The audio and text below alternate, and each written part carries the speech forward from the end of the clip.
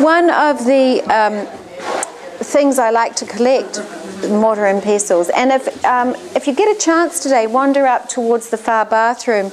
You'll see my little display of my historical medicinal things that I've gathered over the years from all around the world. It's lots of fun. It's a nice hobby, and I like collecting old medicine books as well. So this is a lovely mortar and pestle actually that my eldest daughter Erica bought me, and she's also Senior Vice President here. Yes, so this is a wonderful mortar and pestle. So basically what I'm doing here, I am crushing the herbs to release more of their fragrance, but also I want to get a reasonably consistent size of herbs, so the scrub feels better when there's more consistency in the botanicals. You've looked into the bags, you know how whole they are. So basically I'm crushing it down, and so we're getting a nice uniform. Oh, and it smells great. I'll pass this around when I finish, but so using a mortar and pestle, you're really just, you know, going around the bowl, crushing the herb against the bottom of this.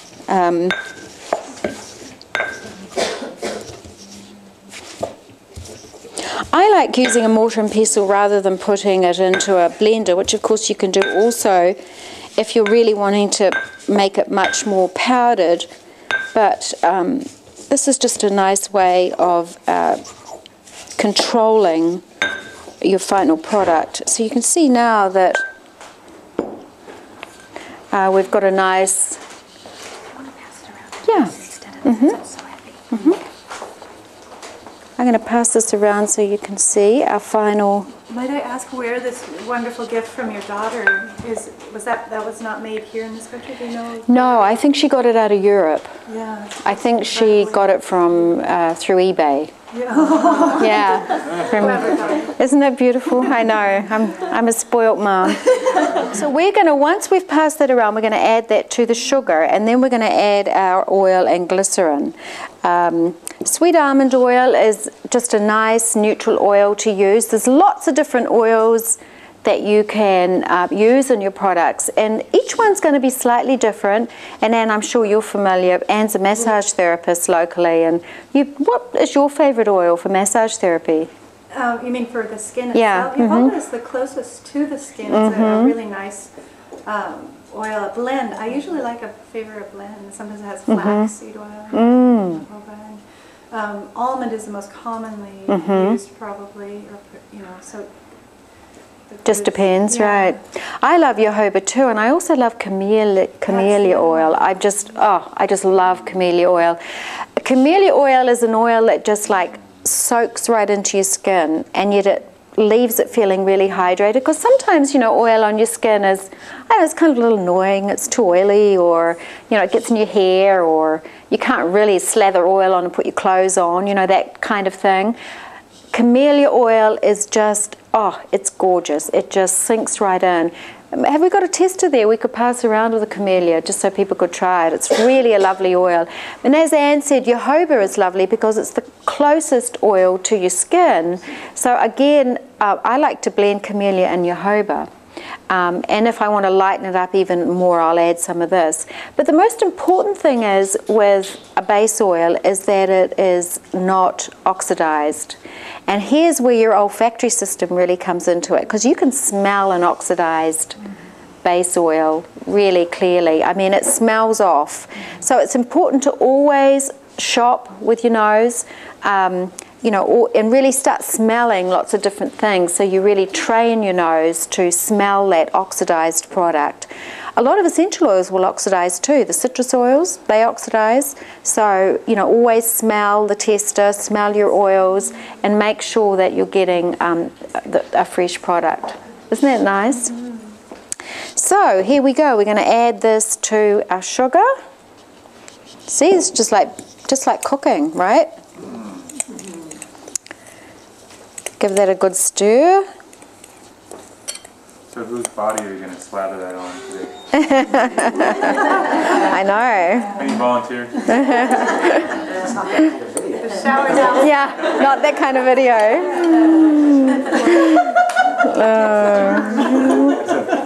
I don't know. We might get more hits on YouTube if it was right. So let's see. We are going to add 2 ounces, and this is 2 ounces of our sweet almond oil. So let's see how this.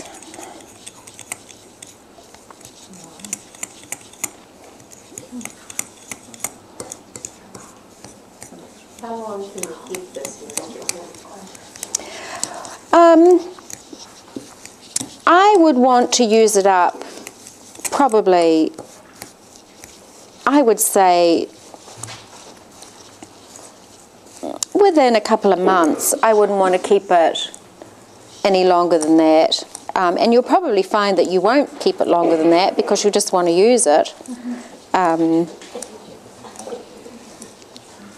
mean, body scrub is probably something that, you know, you don't want to do every day. Probably just, you know, like 3 times a week would be just fine. It certainly sloughs off the dead skin and hydrates at the same time, which is really nice, particularly in winter. So, that's smelling good. Okay, so now we're going to put our vegetable glycerin in. And this is, we're going to use 1 tablespoon. I know you're probably going to talk about the glycerin. That's a new thing to me, and I'm wondering, is it more about, what effect does it have? Well, vegetable glycerin is a coconut oil product. You can get glycerin that's not sourced, not plant-based, so just be careful, it's a vegetable glycerin.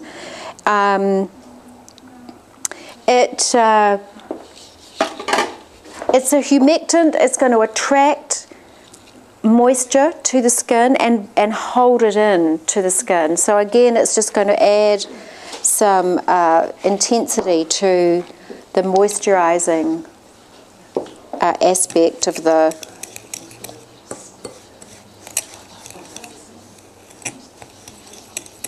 And sugar itself too is an interesting product. A lot of scrubs are made with salt, but salt is very drying, whereas sugar is very moisturizing, which is why using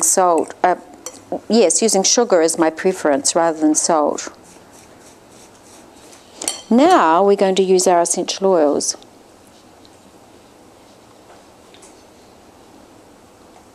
All right, our recipe says use it within a month. So if you didn't have the herbs in there, then it probably would keep longer.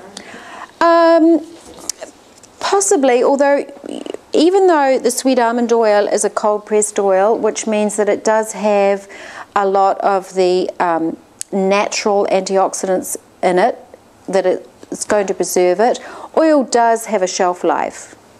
And usually you want to store it somewhere quite cool because oil will oxidize. So, but isn't sugar kind of a preservative too? I don't believe sugar would preserve the oil adequately. Something that's used for preserving foods. Possibly it would to some extent. That would be an interesting experiment. I mean, you know, you could keep some on the shelf for 6 months and see how it smelled.